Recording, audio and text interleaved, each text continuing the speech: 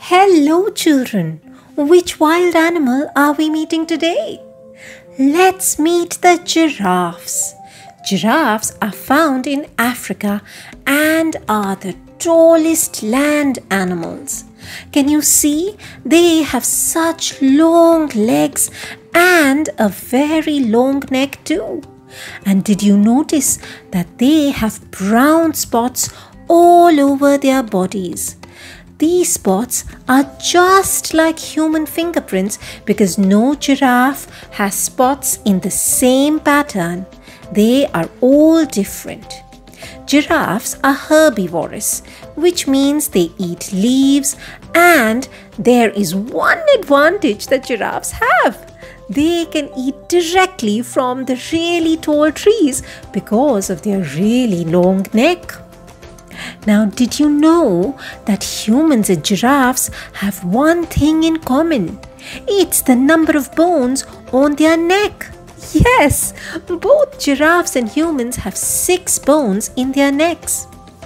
And as important as it is for humans to drink water every day, giraffes drink water only once every 2 to 3 days.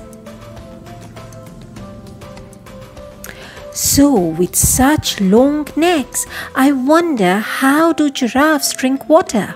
Well, a giraffe's neck is not long enough to reach the water body on the ground on its own.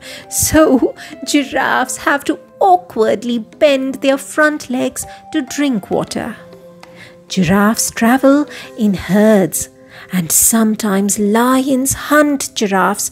But because of their long neck, giraffes can see their predators and are able to run. In fact, one giraffe in the herd is always alert.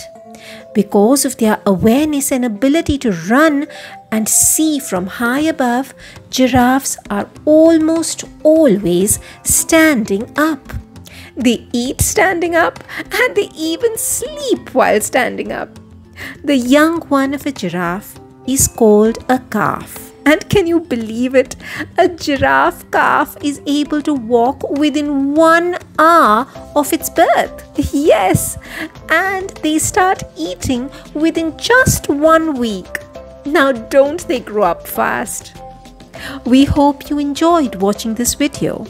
There are many more animals to learn about in this series, so keep watching.